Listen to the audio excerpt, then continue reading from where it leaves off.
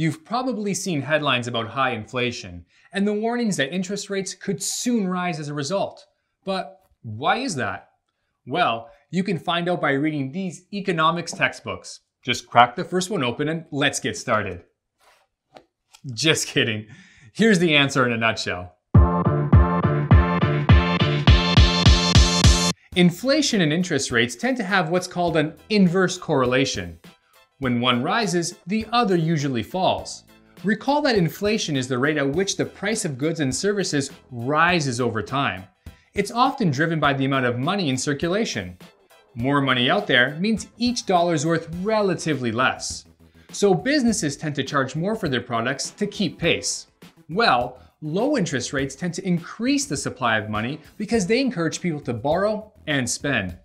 When they're flashing all that cash, it can be great for the economy. But it can also spur inflation. When inflation runs hot, a country's central bank might raise its benchmark interest rate.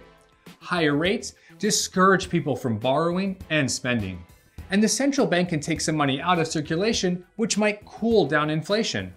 So, you can think of interest rates as a control lever for inflation. But they're hardly the only factor.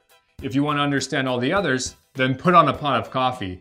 You'll be reading those textbooks for quite some time.